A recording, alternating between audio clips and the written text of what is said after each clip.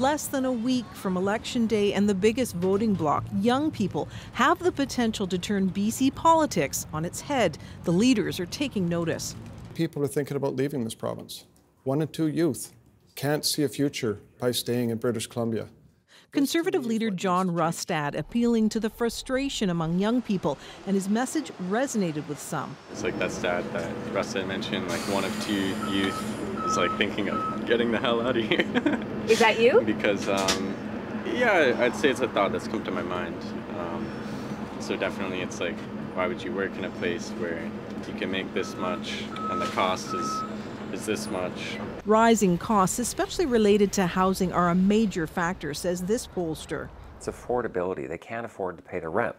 So, you know, the 28-year-olds are living in their parents' basements because they can't afford a place. Their wages don't support that. And while young people have historically voted more progressively, he says in this tight race, more than a third of people aged 18 to 35 are leaning to the right. There just seems to be a movement afoot across the country and in BC towards the right. And that trend's been entrenched for a couple of years now. Many feel failed by current leaders.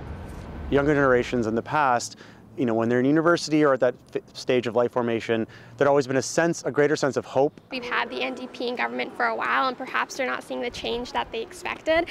This 19-year-old political science student says there's a hunger for change, but options are limited. Because I feel like now there's just like 2 choices. It's very polarized. Pollsters stress to swing this election, young voters would need to turn out in larger numbers than usual. Yvette Brenn, CBC News, Vancouver.